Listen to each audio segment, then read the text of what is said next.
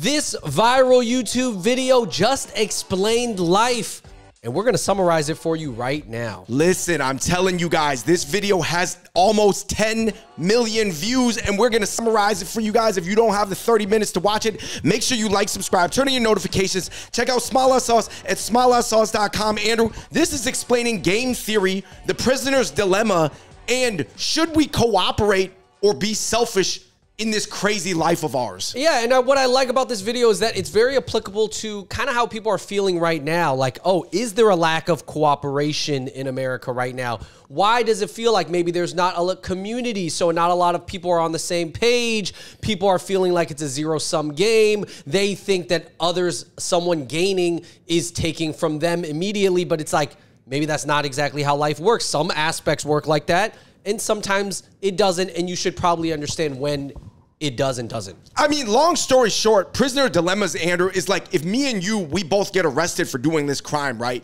So if we both don't snitch, we only do 1 year each, okay? If you snitch and I stay solid, I get 3 years, you get 0 years because you get out, right? Also flipped around, and if we both snitch on each other, we both got to do 2 years. So it's almost like if two, you know how they always, in the cop movies, Andrew, they always try to get each other to snitch on each other? Right.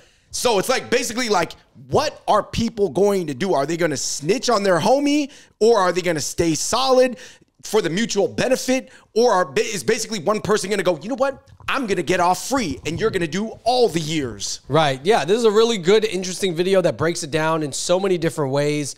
So yeah, we're going to run through some of our favorite clips, and then we'll give you our takeaways in some of the comment section. Obviously in the video, they're not sort of saying it, framing it in terms of negative terms, like people taking a confession or a plea bargain or snitching on somebody. But it is called Prisoner's Dilemma. Let's run the first clip. Some thought their best course of action was to launch an unprovoked nuclear strike against the Soviets while they were still ahead.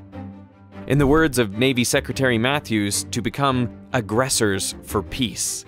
Andrew, this is somewhat related to game theory, but it says that Americans oftentimes, Andrew, in the past, the government has said America has to be an aggressor to achieve peace. So basically what I'm saying is I do think there's some legitimacy to this, but I'm not going to lie, Andrew. I think the American government uses this excuse too much. Right, right. I think maybe at a time it made more sense, but perhaps right now it makes sense that maybe America just becomes less aggressive, period, right? Yeah, it was crazy. I remember, Andrew, Obama got a Nobel Peace Prize, but I remember he had just ordered like a strike the day before, so he had to say something similar. It's a very American saying. Anyway, let's move on to clip number 2. This game is now known as the Prisoner's Dilemma. So let's play a game. A banker with a chest full of gold coins invites you and another player to play against each other. You each get 2 choices. You can cooperate or you can defect. If you both cooperate, you each get 3 coins. If one of you cooperates but the other defects, then the one who defected gets 5 coins and the other gets nothing. And if you both defect, then you each get a coin. The goal of the game is simple, to get as many coins as you can. All right, so this is explaining the prisoner's dilemma a little bit better than we did. Like we said, you can either cooperate or you can defect, but it's crazy because, Andrew, the selfish choice, if you want to stay out of trouble, is the choice that screws your friend. Right. So it's kind of weird. So, Andrew, are we in this point in late stage capitalism in America where people feel like that? Like in past times in America, did people feel like they were cooperating towards like, out of a pie, you get 3, I get 3. And now does it feel like you get 5, I get 0, or I get 5, you get 0? Yeah, it definitely feels like there's kind of this take mentality where it's like, hey guys, like together, if we cooperate, we can actually achieve an ideal situation for everybody. Because the pie has grown even though we split it in half. Right, but the attitude right now is kind of like, F everybody, it's all about me. I'll say this. America's not the worst country in the world with this attitude, but it feels like the cooperation is slipping a little bit. Obviously, Andrew, more cooperative societies off the top of my head.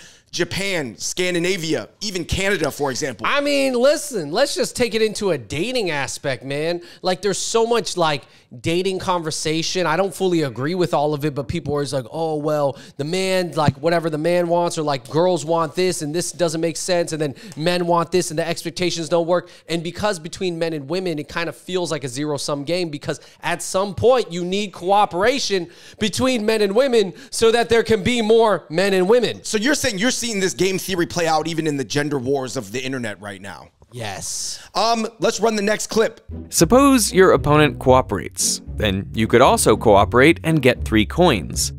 Or you could defect and get 5 coins instead. So you are better off defecting. But what if your opponent defects instead? Well, you could cooperate and get no coins, or you could defect and at least get 1 coin. So no matter what your opponent does, your best option is always to defect.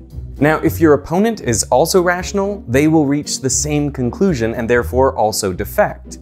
As a result, when you both act rationally, you both end up in the suboptimal situation, getting 1 coin each, when you could have gotten 3 instead. It says when you both act rationally by being selfish, you end up with a suboptimal situation for both parties.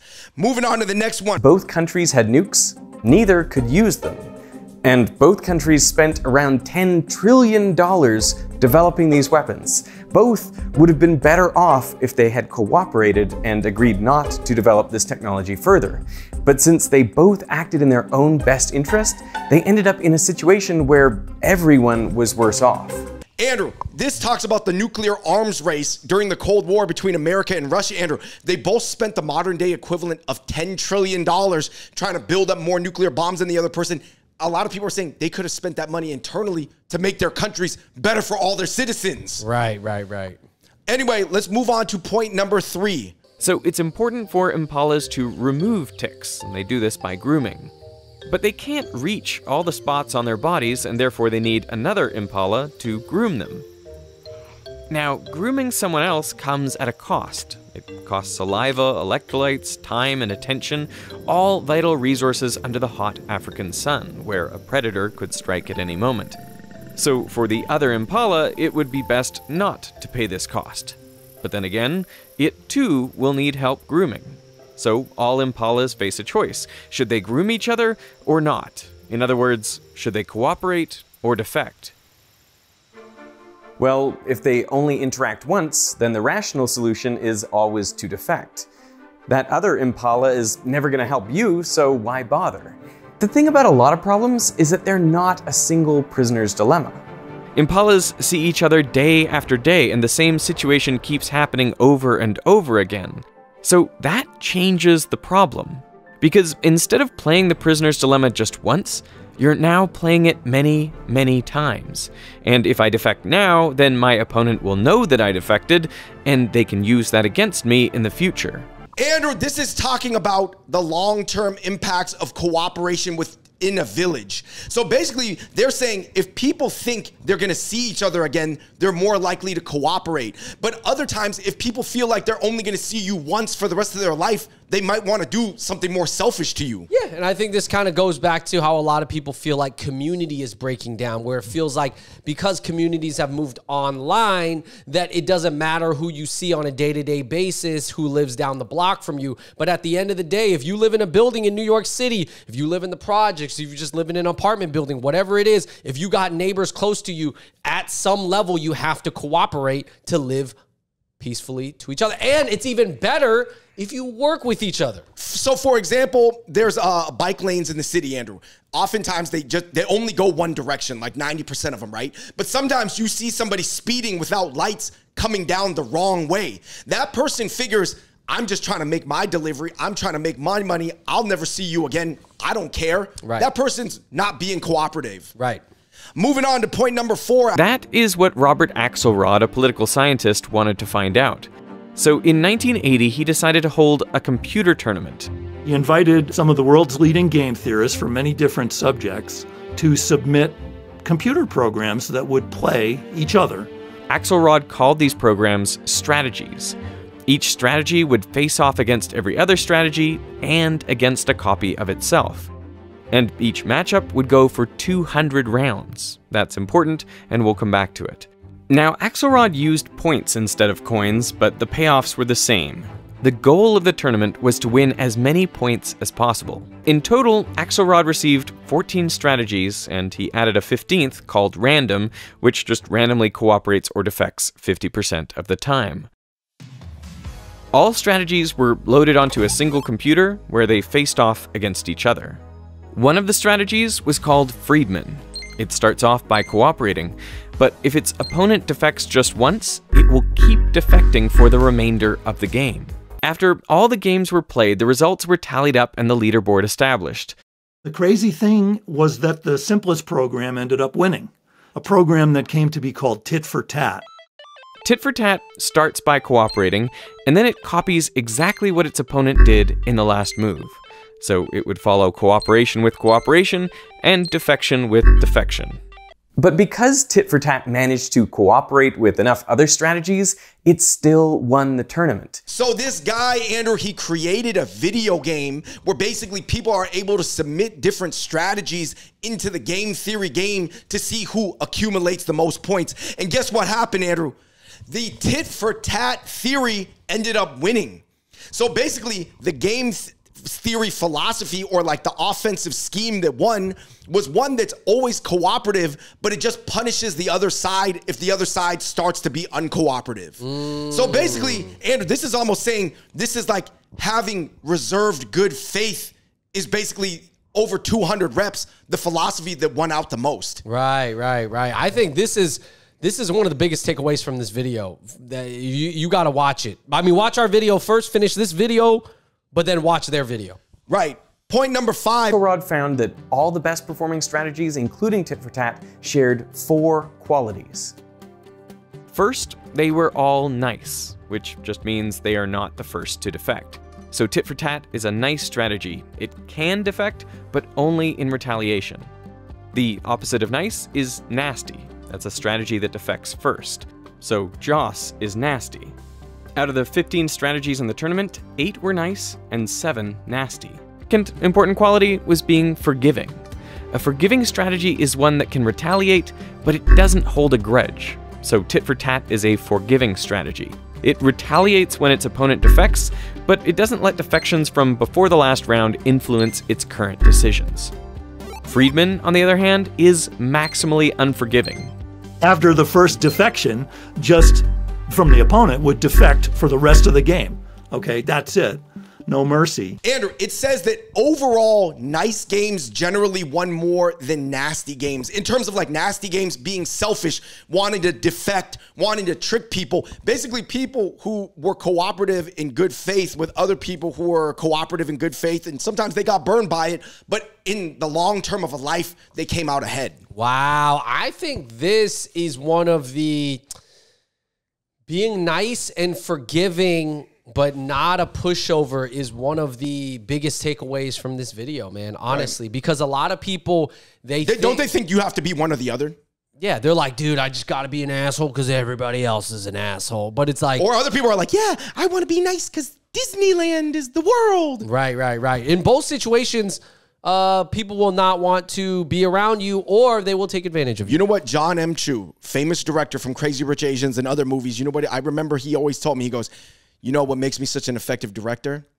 I'm always nice, but I know how to be an asshole to the asshole who's ruining the system. Moving on, point number 6. Nice guys finished first. Now, Tit for Tat is quite forgiving, but it's possible to be even more forgiving. Axelrod's sample strategy only defects after its opponent defected twice in a row. It was Tit for 2 tats. Now, that might sound overly generous, but when Axelrod ran the numbers, he found that if anyone had submitted the sample strategy, they would have won the tournament. Like we said, be nice and forgiving, and you sort of tailor based on who you're talking to if you give them 1 chance, 2 chances, 3 chances, or 4 chances. But it has to be variable on the situation based on sort of the beast that you're dealing with. So not everybody deserves the same amount of chances, but probably everybody deserves some chance. Right. Well, this has to kind of goes back to like the prison system and like 3 strikes and you're out, or how you prosecute. Because like some people would say, hey, some of these guys that out on bail reform, they got too many chances and now they're messing with people in real life and committing more crimes. And then there's, on the other hand, there was cases where people didn't get enough chances. So somewhere in the middle, it might work. Right. But there's always room for human error, and that is the truth. Point number 7. After the second tournament, Axelrod identified the other qualities that distinguish the better performing strategies. The third is being retaliatory, which means if your opponent defects, strike back immediately. Don't be a pushover. I think that this point about you must have the ability to be retaliatory is key, especially for Asians in America, because so many people feel like Asians will not be retaliatory even if people try to exploit or take advantage of Asians. Yeah, no. At some point, there is a point where you have to retaliate to show that you're not going to be a pushover. You want to be nice, okay, forgiving, but at some point you have to show people. Point number 8. The last quality that Axelrod identified is being clear. Programs that were too opaque, that were too similar to a random program, you couldn't figure them out because they were so complicated. It was very hard to establish any pattern of trust with a program like that because you couldn't figure out what it was doing. Not you. I mean, the other programs it was playing couldn't figure them out. And so they would end up more or less defaulting to thinking every turn is like the last time I'm going to see you, so I might as well defect. What to me is mind-blowing about this is that these 4 principles, being nice, forgiving, provocable, and clear, is a lot like the morality that has evolved around the world that is often summarized as an eye for an eye. They said you have to be clear and consistent. Your strategy has to be something that is consistent. It can't just morph nonstop on the same. You can't switch up on one person. No, so you're saying like, I can't just be forgiving to these people and then be less forgiving to these people and then more forgiving here. And then it's like nobody knows. Is Andrew going to be a nice guy and forgiving, or is he just going to be an a-hole? Well, the laws have to be clear. The laws have to be clear, but that's more on an infrastructure level. I think on an individual level, you can more tailor it. Moving on to point number 9. What's interesting is that while Tit for Two Tats would have won the first tournament, it only came 24th in the second tournament. This highlights an important fact. In the repeated prisoner's dilemma, there is no single best strategy. The strategy that performs best always depends on the other strategies it's interacting with. There's no best strategy. It's always within the context of the other strategies or rivals that you're playing against. Yeah, like we said, you got to tailor your solutions. You can have a backbone, a spine, like a stick of bamboo that's rooted in the ground, but you have to be able to be flexible given the situation and make the right, most accurate reads. Imagine a world that is a really nasty place to live, more or less populated with players that always defect. Except there's a little cluster of tit-for-tat players that live in some kind of nucleus. And they get to play with each other a lot because they're geographically sequestered. They will start building up a lot of points, and also, because that translates into offspring, they'll start to take over the population. So, in fact, Axelrod showed that a little island of cooperation can emerge and spread, and eventually will take over the world.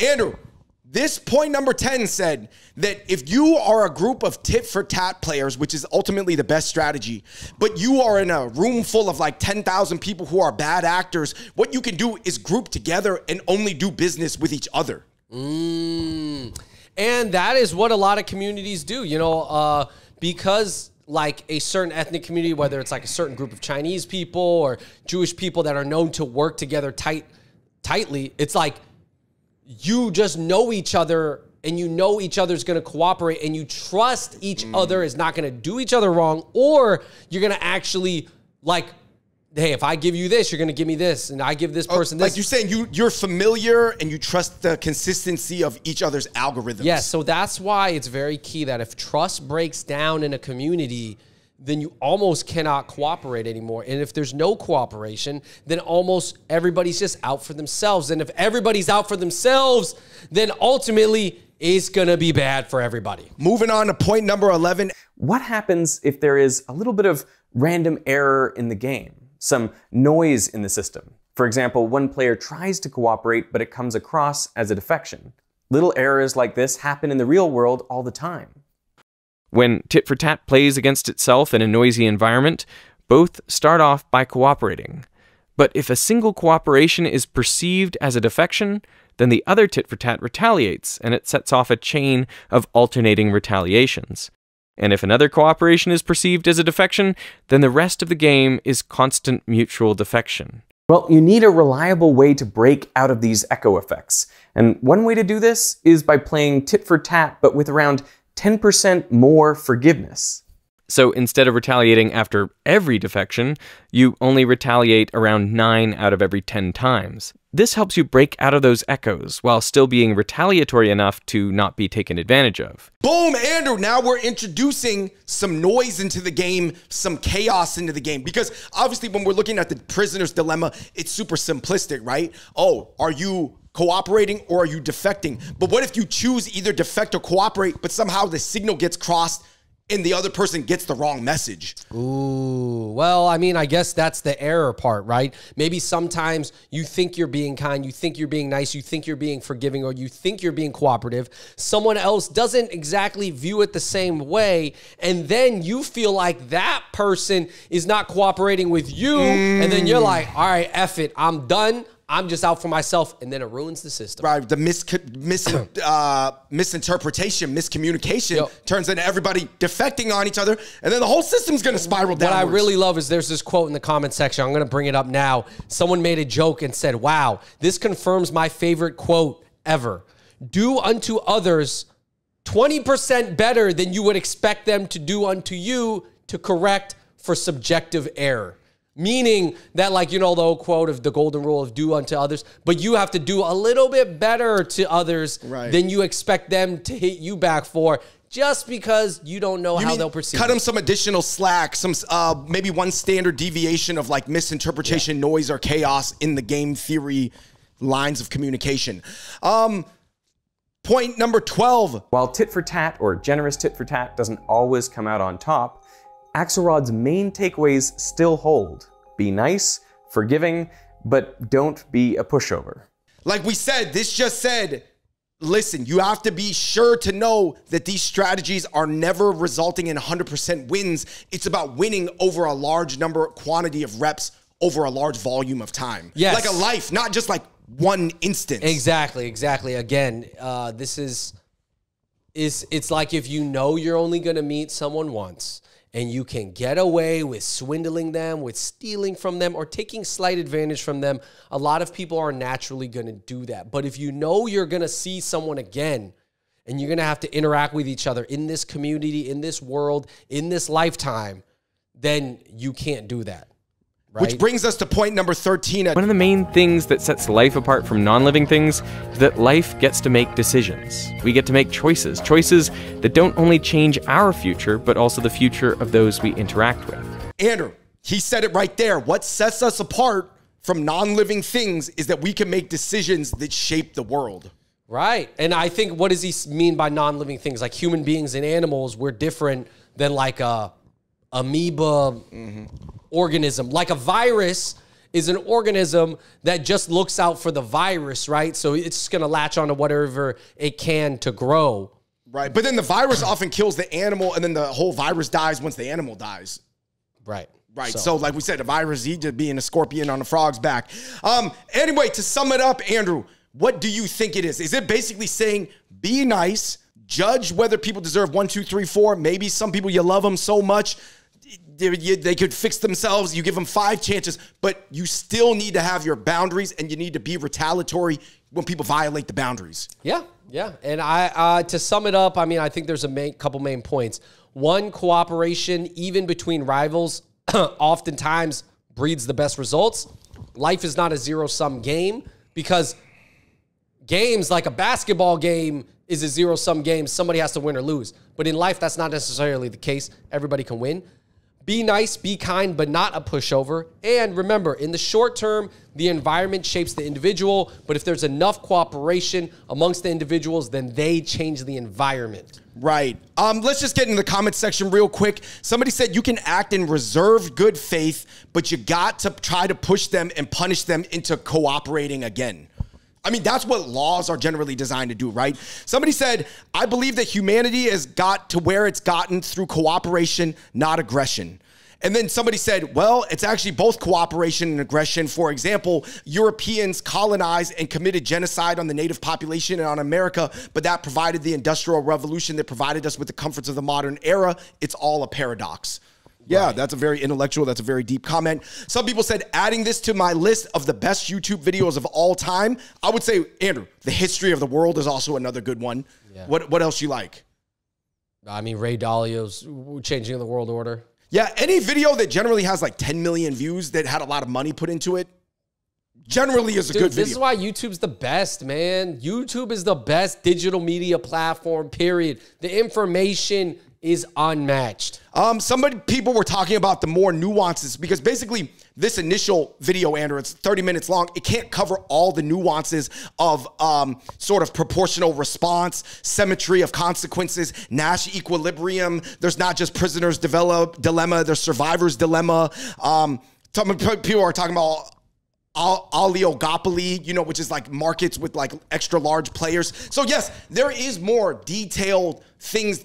You're not just going to watch one video and understand all the nuances of like a Harvard MBA game theory, 10 classes. But basically what I'm saying is this is generally a pretty good theory, Andrew, but then you got to make your adjustments based on the details of your real life on top of this. Yeah, man, I just thought of something. The whole David Chang, Momofuku trying to trademark Chili Crunch thing, that was all relatable to this.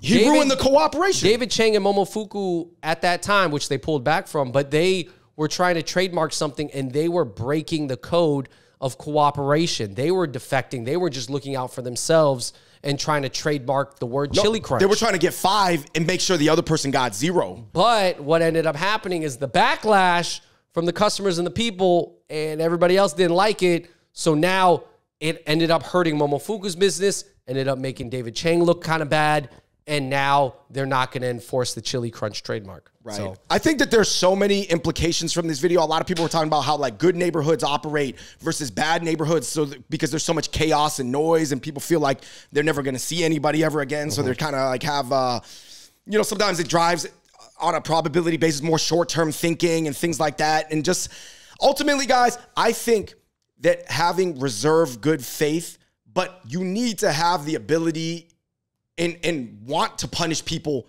that violate your boundaries.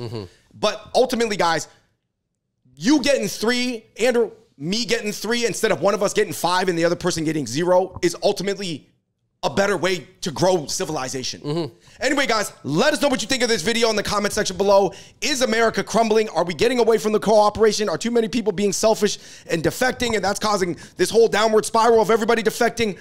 What do you guys think of this theory? What do you guys think of this video? Watch the whole thing in the comment section below. That was our summary. Until next time, we the Hop Hop Boys. We out. Peace.